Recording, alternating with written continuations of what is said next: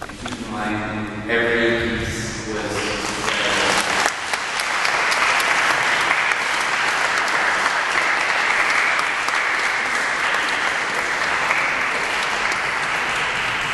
I just want to stress again, every piece was somebody's musical season video. So Daniel, do you mind?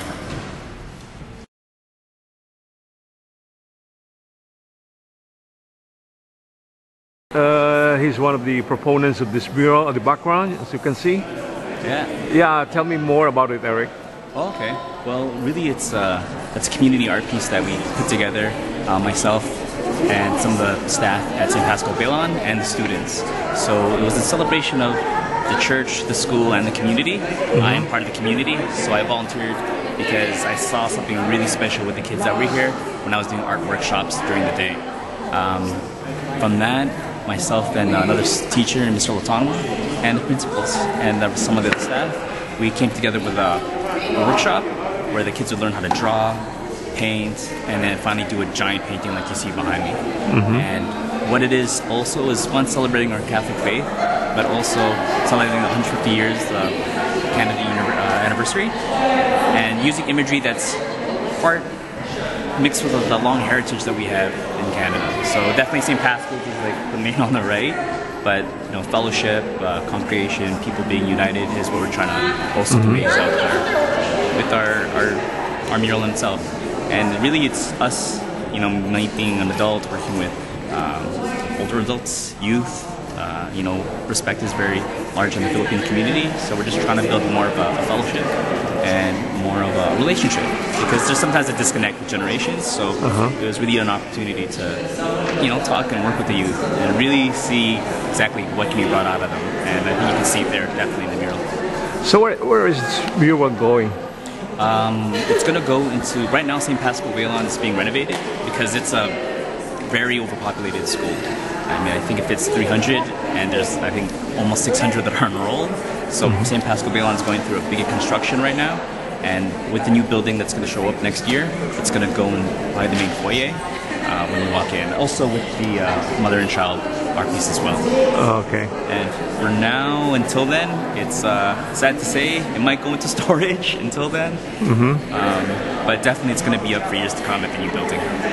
So, can you explain the meaning of the mural? Sure. In one word, it would really be about community.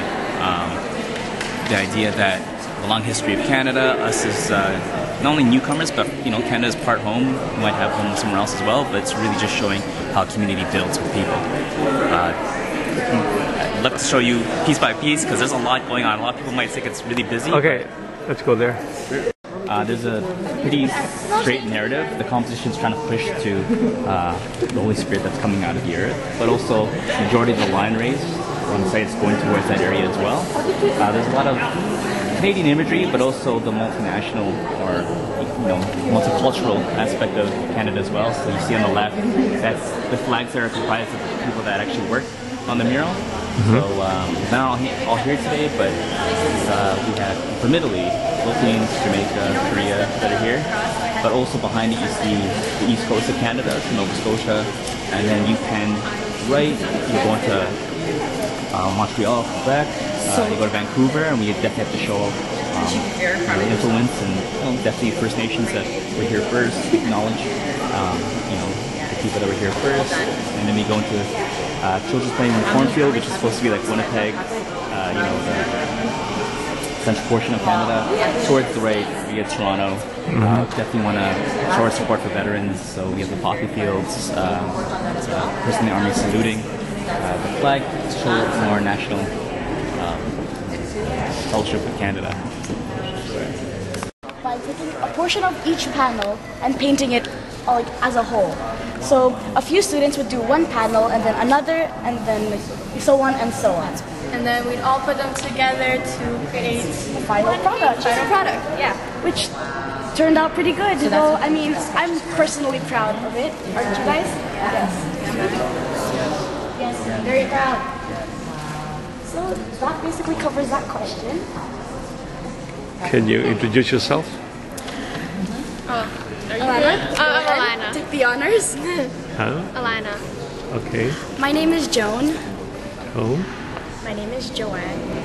Joan. My name is Ariane. My name is Miguel. I'm Daniel. So you all made this possible, this mural. Yes. Some of them are not here. Yeah. Oh, how many were there actually? It was 12, but unfortunately they couldn't make it. 12 of you? Yeah. Oh, okay. All right. Okay, so you can see here how many murals we actually went through. Like this is each one, 12 kids, 12 students, each made their own mural first. So you can see how much work they put into this. It's pretty incredible. And from each one we took some pieces, so every student was represented. And then from there we decided on one composition. And again, all the students individually came up with their own color scheme, even though with some guidance from Ms. Sultana and I. And from there we did a vote. They just couldn't vote for themselves. And then we decided on this one over here by Alanna. And you know, we went from there and then we got to here.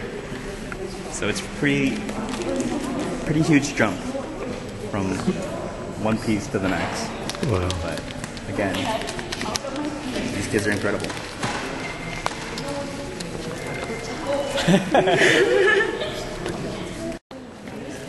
As a learning experience, so we could practice to make the mirror. And so once again, each one took them their own painting individually this time.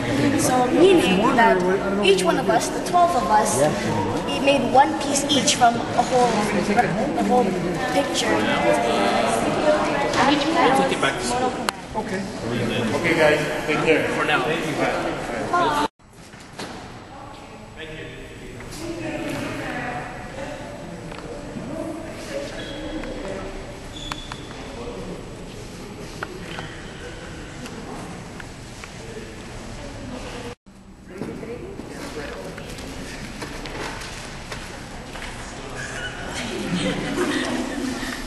Ready?